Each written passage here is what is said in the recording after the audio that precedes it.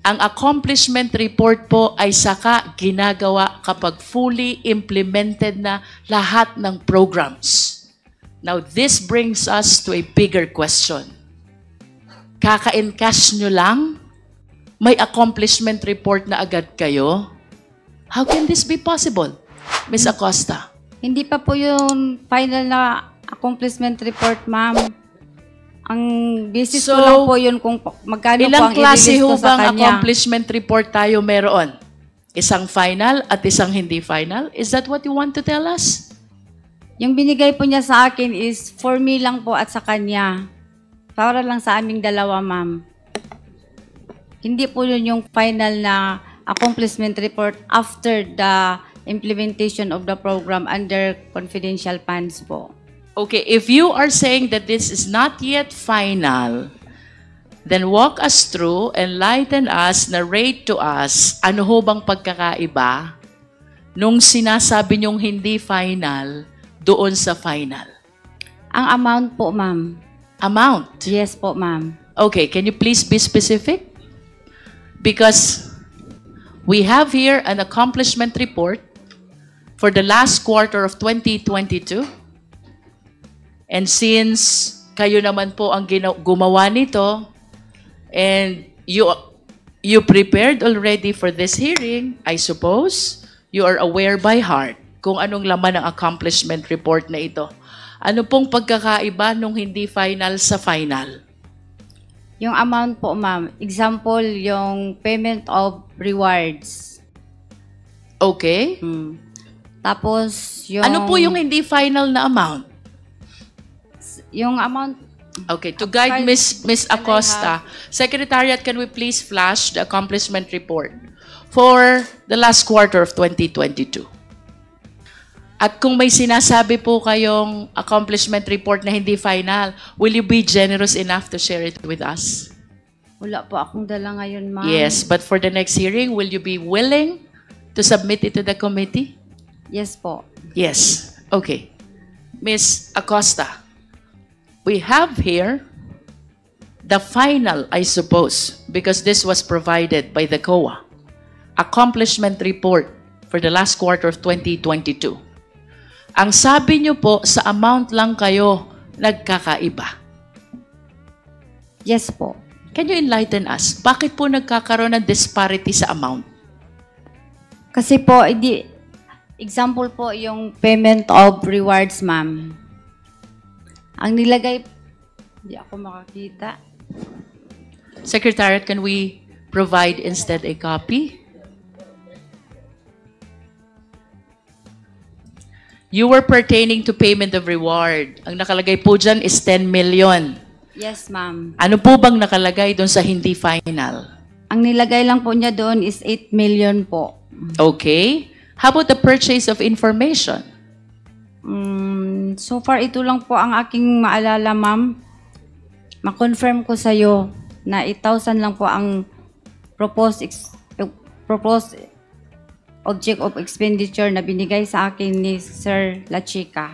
Ms. Acosta, with your object of expenditure, would you confirm with me na kung anong items ang nakasulat sa object of expenditure, yun din po ang nakasulat dito sa accomplishment report. The only difference is with respect to the amount. Tama ho ba? Tama po. Tama.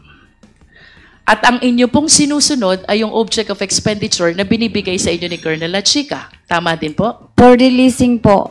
For releasing. Opo. But nevertheless, who prepared the object of expenditure? Si Sir La Chica po, ma'am. Sir La Chica. Kung si Sir La Chica po ang gumagawa ng object of expenditure at yun po ang sinusundan nyo sa pagre-release ng confidential fund, tama po bang sabihin na si Colonel La Chica ang nasusunod sa preparation ng accomplishment report? Yes po. Pag binigay niya sa akin ang final na accomplishment report po niya, ma'am, after po, maubos na ang pera at na-implement na niya lahat ng maayos ang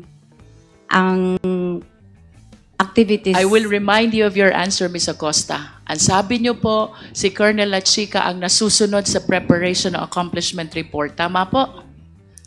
Yes po, ma'am. Okay.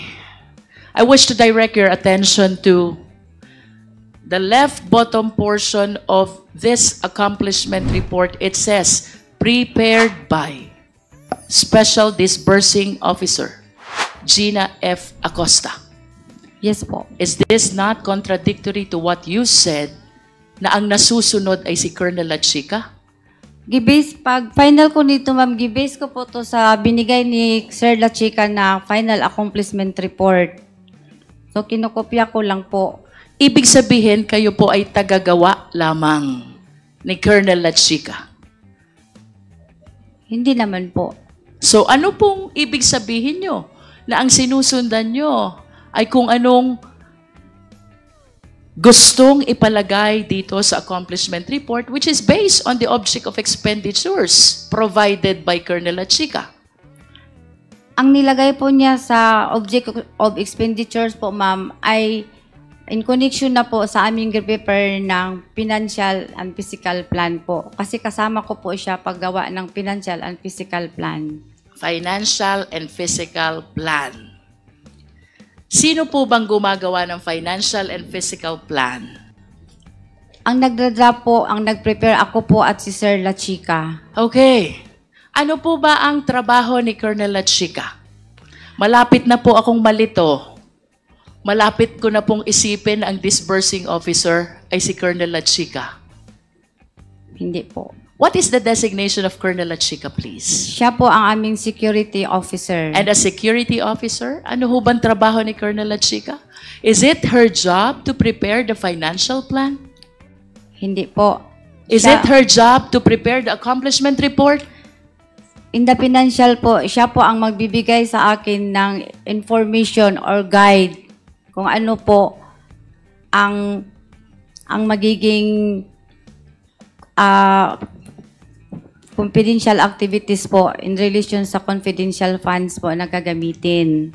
I hope you realize, Ms. Acosta, that you are the Special Disbursing Officer. Yes po, ma'am. Alam ko po. And part of your job is to prepare the financial plan. Yes po. As a matter of fact, the financial plan does not bear at all the signature or the name of Colonel Lachica. Yes po, pero sa kanya po ako humihingi ng inputs or information with regards to the implementation of all the projects included under confidential funds po. If you're asking for the possible program, subject of expenditure, is it correct to say that you are soliciting some information only and not necessarily the one working with you in the preparation of financial plan? Magkaiba po yon. Ang hinihingi ko po sa kanya, ma'am, is ano po, mga inputs po or guidance in preparation for the financial plan, especially related po sa confidential activities po. Ms. Acosta, do you understand your job as a Special Disbursing Officer? Yes, ma'am. This is very significant job. Yes, ma'am. Because it entails so much trust and confidence. Yes po. Because you are the one in charge of taking custody of the huge amount of money. Tama? Yes, ma'am. As a matter of fact, to ensure the fidelity of this money, nire-require pa kayo ng fidelity bond. Tama po ba? Yes, ma'am. Then why do you keep on pointing to Colonel Lachica? Kasi siya po ang may alam kung i-implement na po yung mga project under confidential plan funds. Who will be responsible in case this money is misappropriated? Who will be responsible in case this money is lost? Who will be responsible in case this money went to the wrong person? Sino po ba ang magiging responsable? Ako po. Because you are the Special Disbursing Officer and not Colonel Lachica. Yes po. Let's go back to the question. 125 million po yun. You were saying, ang object of expenditure is similar to the accomplishment report. The only difference is the amount. Yes, ma'am. Enlighten us. ano ang laman ng object expenditure totaling to 125 million, reason why you fully turned over the entire amount. Ang laman po ng binigay niya sa akin ng object of expenditures ay yun pong pamaraan kung ano ang ginagawa niya. Can we please be specific? We're talking of huge amount of money, Ms. Acosta. This is 125 million. Of course, you realize the significance of this amount. And being the Special Disbursing Officer, hindi mo ito basta ita-turn over kung hindi mo nakikita na well-tallied yung object of expenditure that you are referring to. Tama ba? Yes, ma'am. Pero may information na po ako na pag natanggap ko ang pera, ibigay ko po sa security officer namin. Even without the object of expenditure? Meron po. Okay, let's go back to your object of expenditure. Kasi ako, Ms. Acosta, if I am the custodian of 125 million and I was directed to turn over this to a certain person, I will be very careful to make sure that whatever's in the list tally to the entire amount of 125 million. Now tell us, ano ang laman ng object of expenditure? Ang laman po ng object of expenditures ay yun pong mga expected expenses sa pagpatupad po ng confidential activities. I know. Can you please state the item? Kanina po, ang sabi nyo, purchase of information, payment of reward. Ituloy nyo po yun. You even said that sa payment of reward, hindi nasunod yung 10 million. So magkano po ang nasunod? Ito na pong accomplishment report na final, ma'am, yung gi-attach ko po sa liquidation report. Okay. So, are you changing your answer now? Kasi kanina po ang sabi nyo, object expenditure is not yet final. Accomplishment report is final. Yes po. Yes po. So, are you Iba po referring siya. to two different documents, object expenditure and accomplishment report? Yes po, yan po ang Dalawa. gusto kong iparating po. And you were saying, ito na nga po yun. Ano bang ibig sabihin when you said, ito na nga po yun? What do you mean by that? Ang binigay po sa akin ni Sir La Chica, hindi po ganito ang forma, ma'am. Simple lang po, ma'am. Okay. Para basis po ng aking release ng pera Let me para go sa back kanya, to your ma'am. answer a while ago. Ang sabi niyo po kanina, Ms. Acosta, parehas ang items, the only difference is the amount. Opo, pero hindi po ganito, ma'am. Simple lang po, ma'am. Yes. Enlighten us. Magkano ang nakalagay sa purchase of information?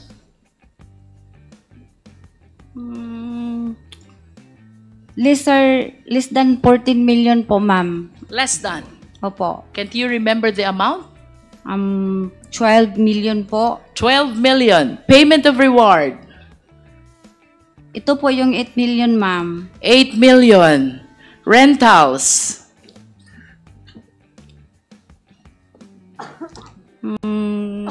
Rentals of safe houses. Ito po ang malaki, ma'am. How much? Ito na po ang amount na nabigay niya sa akin doon sa kanyang How much, Ms. Acosta? 16 million po. 16. Opo. Purchase of supplies. Malaki po ito, ma'am. Nagiging 37 po. 37. Payment of incentives. No. Provision of medical and food aid. Di ko na ito maalala, ma'am. I'm sorry po, ma'am. Basta Hindi mo maalala. Basta yung tinali Payment of incentive. 11 po. 11. Would you know whether this amounts would total to 125 million exactly? Yes, ma'am. Gitotal ko po yun, ma'am. 120 million po. You were able to check if the items and the amounts provided in the object of expenditure total to 125 million. You checked that? Yes, ma'am. Okay. Tanong, Ms. Acosta, what gave you the confidence? Ano ang nagbigay sa inyo ng lakas ng loob na ibigay ang buong 125 million kay Colonel La Chica, considering that he is not the accountable officer because it is you who is the accountable officer. May approval po kay Ma'am Inday Sara. And without the approval of the Vice President, will you give that to Colonel Lachica? Hindi po. Do you know Colonel Lachica? Yes po, kasi siya po ang aming ground commander How ng long BTS. have you known Colonel Lachica? Yung na-employ po ako after 3 months, yung na-employ po ako sa OVP, ma'am. How long have you known? Since 2022? Yes po, ma'am. Do you trust Colonel Lachica? I trust Sir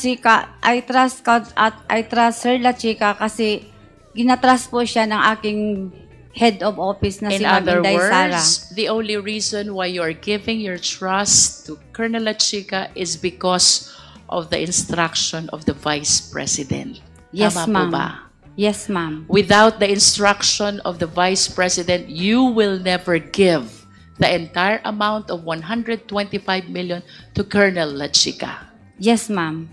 And do you realize also, Ms. Acosta, that as disbursing officer, there is a rule under PD 1445, bawal i-transfer ang disbursement sa ibang tao. Pero ang boss ko po kasi ay si Ma'am Please Inday. answer the question, ma'am. Yes, Under PD 1445, unauthorized transfer of disbursement is prohibited. Are you aware of that? yes, ma'am. And what you did is an unauthorized transfer. Tama po? Yes po, ma'am, pero may... In other words, you are liable for the unauthorized transfer of that money which is due for your disbursement. Tama po? Tama po, ma'am. Pero Are you aware also na kung ito pong perang ito ay mapupunta sa mga hindi matitino na government officials at gagamitin for purpose other than its confidential purpose, you can be held liable Yes for po. malversation of public funds by negligence. Yes, alam ko po, ma'am. Pero nanaig po ang aking belief na may trust po ako kay Lachica dahil po authorized po siya ni Ma'am Sara Duterte. And are you aware also that what Colonel Lachica did is he usurped Ano po? your authority as Special Disbursing Officer. Ang ginawa po ni Colonel Lachica ay pinakialaman na yung trabaho na dapat ay sa inyo. We call that usurpation of authority. Kasi po wala po akong alam kung paano po i-implement ang mga confidential activities po, ma'am. Si Bakit Sir po- Lachica lang po ang may alam. Sandali po, bakit po wala kayong alam? You are the Special Disbursing Officer. You prepare the financial plan. You are a signatory in the disbursement. You prepare the liquidation. You certify. You prepare the accomplishment report. Bakit wala po kayong alam? Wala po akong alam sa pag-implement po ng confidential activities po. Dahil po, hindi ko po yan inline sa aking pinag-aralan, ma'am. But as the Special Disbursing Officer, of course you realize you have the function of disbursing the fund. Yes po, pero may utos po sa akin na ibigay po kay Colonel Lachica. Kasi siya po ang expert, siya po ang may kaalaman kung paano po i-achieve ang mga confidential activities na safely and hindi po magulo. Would you know, Ms. Acosta, kung saan po dinala ni Colonel Lachica yung 125 million? Di ko po na po alam, ma'am, kasi sa kanya na po yun discretion kung Hindi po niya discretion yun, ay, ma'am. sa kanya na po yung Please trabaho. understand, kayo po ang Special Disbursing Officer. You're supposed to be the person doing the payment of this amount to various payees. Hindi po ito discretion ni Colonel Chica, ma'am. Do you understand? Yes, ma'am. Ano nga po ulit trabaho ni Colonel Chica? Siya po ang Head. head ng aming BPSPG at siya po ang inatasan as security officer po ng Office of the Vice President. And of course, you will agree with me, iba po ang trabaho ng security officer sa trabaho ng Special Disbursing Officer. Tama po ba? As a matter of Yes, fact, kaya iba po kayo'y banded. Kaya po kayo nire-require ng Fidelity Fund is Yes. to take care of these public funds. Si Colonel Chica po ba? Covered po ba siya ng Fidelity Bond? Hindi po, ma'am. I don't think so because it's not part of his job to disburse public funds. Pero siya po ang may alam, ma'am, lalo na pag-implement sa mga confidential activities po, ma'am. Just like surveillance and monitoring po. Kung okay po pa dyan, itayo, example, yung satellite office. Even when he is aware of the implementation of the surveillance activities, you, as a special disbursing officer, should be the one actually paying all the recipients. Do you understand, Ms. Acosta? I understand po, ma'am. Then why did you give all the money to Colonel Chica?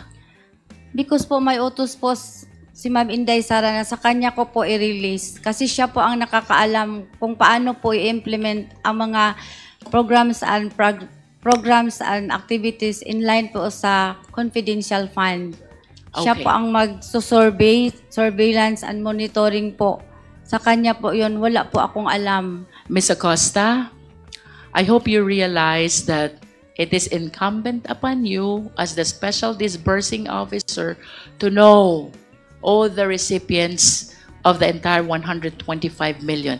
And it is totally wrong to say na wala kayong alam. Because in the first place, trabaho nyo po to disburse these funds to the various number of recipients.